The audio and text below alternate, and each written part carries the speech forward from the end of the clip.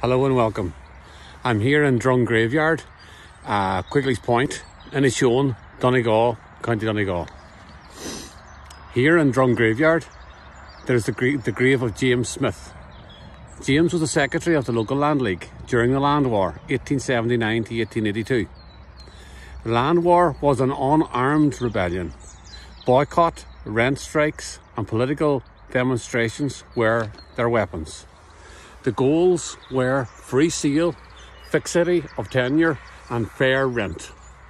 At this time, 97% of all land in Ireland was owned by landlords who rented their land out to farmers rather than cultivating it themselves.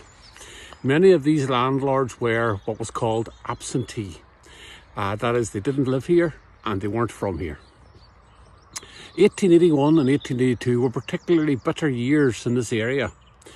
The local landlord here in Redcastle brought in an armed gang to force the locals to work. He armed them with the modern six-shooter that we all see in the westerns now.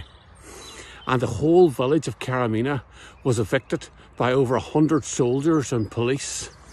They were thrown out in the dead of winter. It was very snowy and very windy.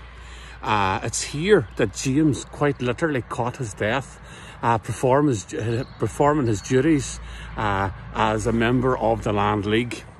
The winter of 1881 was particularly cold. James died in July 1882. His funeral was huge, with many dignitaries and political and religious leaders. This headstone is a testament to his standing in the community. James was from this local area, Drung, and he lived in Moville. He was a tailor. For this and more, go on to Amazon, buy my book, Struggle, A Walk Through Irish History and Rebellion. Thank you very much.